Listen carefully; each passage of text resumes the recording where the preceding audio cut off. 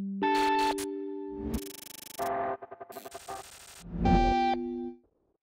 sido una iniciativa maravillosa, ¿no? Porque nos permite lógicamente profundizar más, incluso a los que ya somos tuiteros, sobre las opciones que hay, sobre las posibilidades y sobre todo sobre las opciones comerciales desde el punto de vista de las empresas, ¿no? El turismo lógicamente ha sido una revolución, ¿no? Porque la instantaneidad que ahora tenemos, ¿no? De conocimiento del cliente en cada momento, qué es lo que está pasando y qué es lo que está haciendo y cómo lo cuenta y cómo lo refleja y cómo interactúa con otros clientes, tanto durante la estancia como antes como después, pues lógicamente ha supuesto para nosotros primero contar con muchísima más información. Eso nos obliga a tener que adaptar nuestros procesos casi online también, ¿no?